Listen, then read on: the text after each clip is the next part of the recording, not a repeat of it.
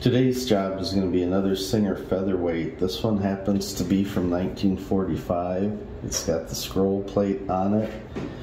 And let's take a quick look. So what I'll be doing this morning is I'll just remove all of these plates, the hand wheel and just the bottom plate, and take a quick look at everything. So let's get started. It's just a thumb screw that holds on this face plate. Go ahead and take that off. You are seeing this for the first time. This has just been put away since I bought it. Here's one screw. You can remove the spool pin. You can come right over here. You got one screw to get the hand wheel off. You don't have to take it all the way out. You can just loosen it. 1945, they were putting a chrome plated hand wheel on there. Get that out of the way.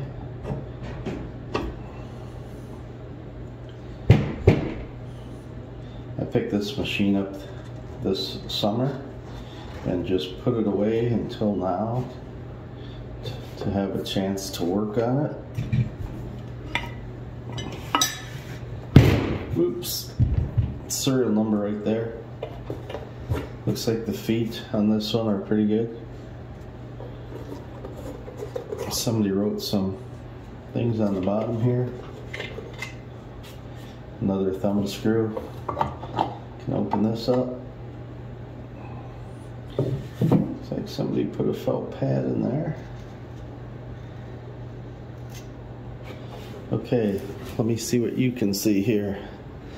All right. Got the sun shining in the window this morning. That might be helping. Alright, so I'll just grab the hand wheel. Everything's turning freely. You can see it has been oiled. Go ahead and take the foot off. Put my finger underneath. Push that up. If you lift this and try to take it out, it's going to bind. Here's your bobbin case. I'm just cleaning the machine off with some sewing machine oil, but you can take this one screw out of the casting and loosen the motor and just tip it this way. That way you can clean all these parts. And if you have this is the cover for the brush right here. It's a Bakelite cap with a slot in it.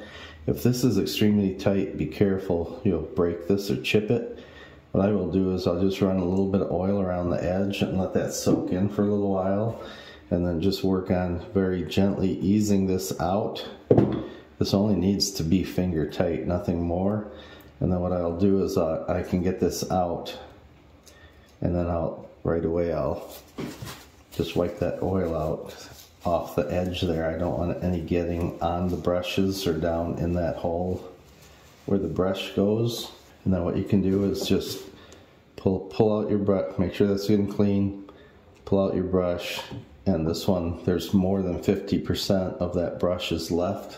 It gives me an idea of how much the machine was used. And I'll just take a clean paper towel and just wipe off any of the powder that's on there, carbon powder that's on there from the brush wearing over time. Just make sure the shape of this brush matches the armature when you slide it back in. You can just slide that in, and then when you put this back, finger tight is plenty tight enough. If you watch my other video on what to look for when you buy a Singer Featherweight, here's an example of one of the chipped junction boxes that I was mentioning. So I've taken this one off the machine, and a new one, well, a good used one will be going back on. And then these wires were frayed here on the ends. So the easiest way to remedy that is just get some of this liquid electrical tape and just put a little bit on both of these ends and then wait for it to dry. It doesn't take that long, maybe an hour, and you'll take care of the frayed ends on this. Right here you can see some semicircles. There's some on the back end, on the front. Not telling anybody what they should put on their machine. That's totally up to you. I'm gonna rub this around with my finger, with my fingers.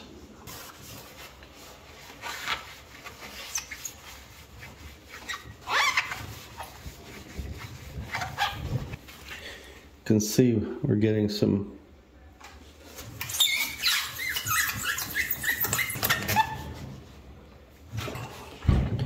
the semicircles are gone. They did buff out. Then I'll apply a little bit of sewing machine oil to the paint here. Well, here's the end result. After a few applications and some work, I was able to get those semicircles for the most part off the bed of the machine. Just took some sewing machine oil, put it on the machine, and kind of put it back on there.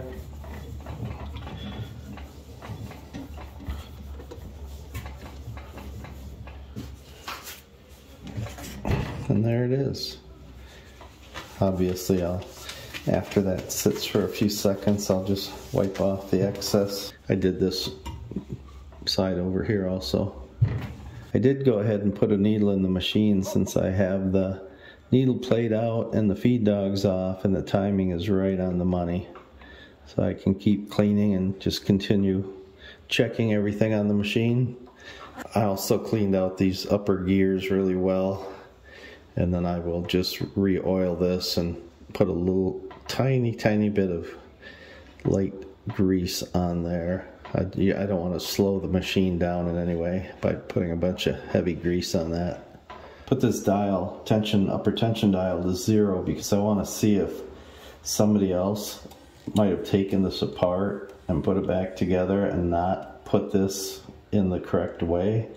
But everything looks good here. When I go to 0, it's very light.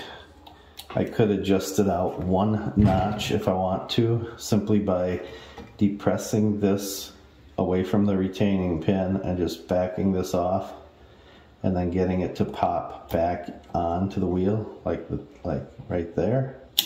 Boom, there it is. Okay, now I've taken just a little bit of tension off. I have another video that will show you how to do all this if you want to watch that. But now it is definitely at 0. There's no resistance. When I take it up to 4, keep in mind the presser foot is in the down position, I can feel tension. So I am going to, they were only off by 1 click. That's not bad there, we're to nothing. Let's see if there's anything we can do for this thread spool holder area.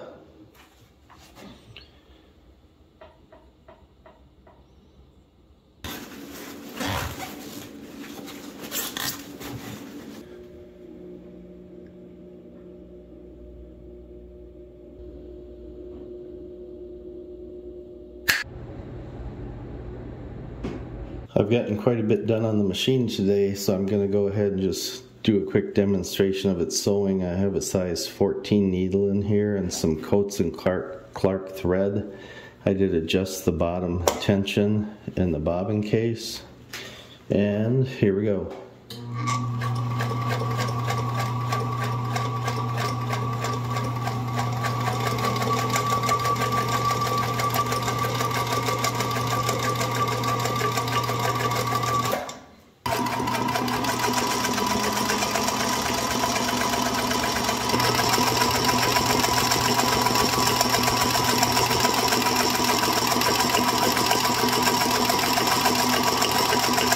I think that's it for today, guys. I got quite a bit done. So as always, thanks for watching. See ya.